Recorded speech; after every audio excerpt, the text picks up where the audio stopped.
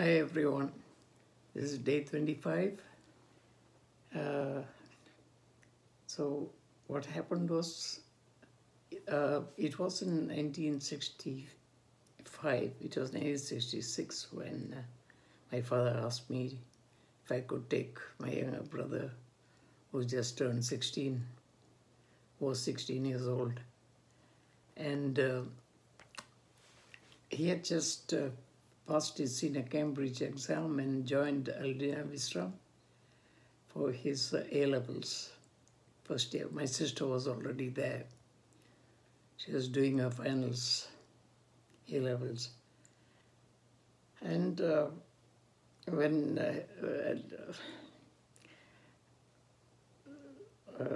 what is his name? The tailor shop, from behind the tailor shop, there was a gentleman from Pandya building as well. His sons are here in England. And he was there and he asked, my father hugged me and tears came out from his eyes, and he was actually in tears of the joy that I agreed to take my younger brother. I was reminded that by my youngest brother that January he had joined the Aldina Visram, and February he left, and he was playing with some senior footballers and broke his arm. It all happened between that January and May. And May first week we were leaving. I had already booked the ticket, and this Ferdinand de Lesseps was coming from Mauritius, picking up passengers from Mauritius, Dar es Salaam, and on the way to Mombasa. From Mombasa, pick all of us up, and travel towards England. All inclusive. The ticket was booked for all inclusive right up to London. Anyway, my father said, I'll book the younger brothers as well. And it was the day for sailing. My mother packed in both our suitcase a jar of lemon pickle, which she had made from home.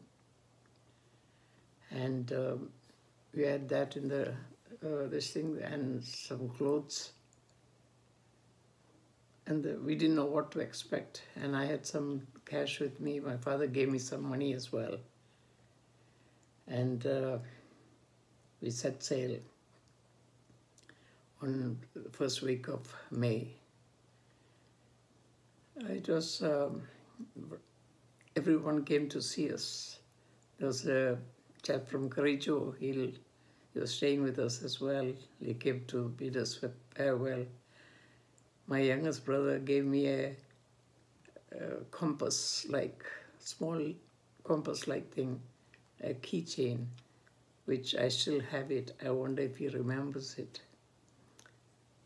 He'll have forgotten it. It was a long time ago.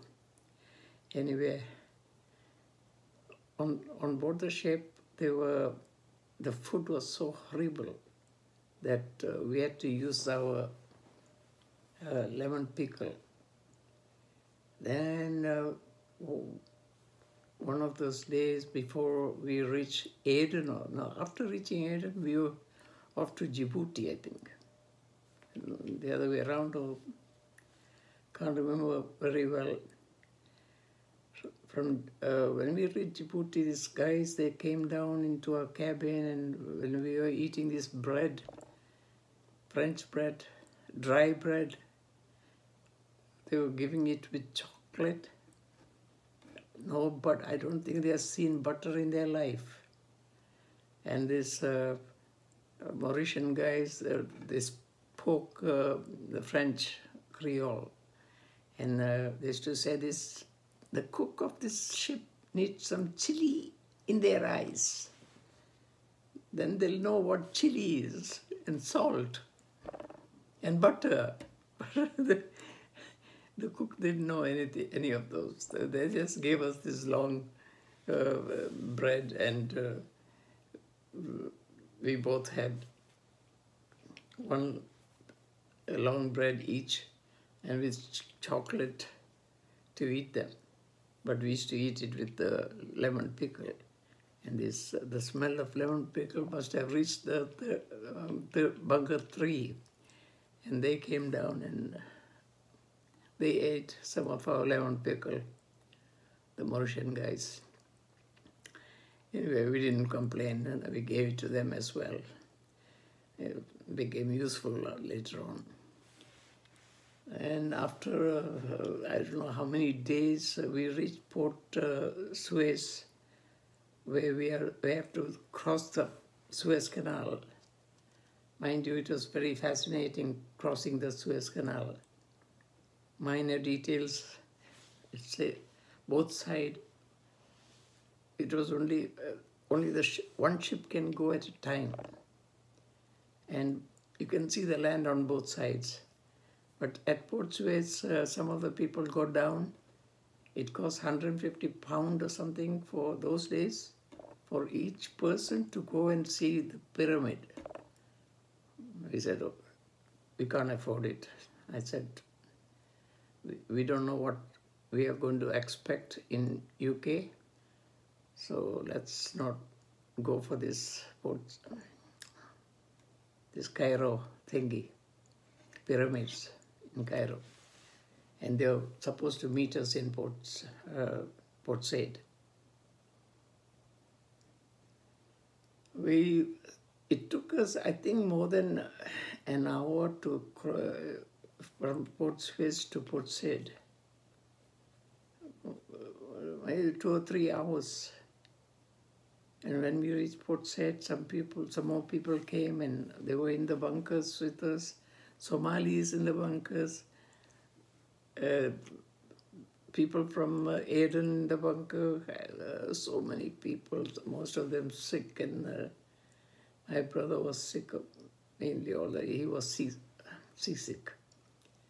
I'm used to it, so I didn't feel seasick. How can a ship's engineer become seasick? That's incredible. Okay, it was rocking like mad. When the ship rocks, the hammer goes. And what can you expect when you're paying so little money?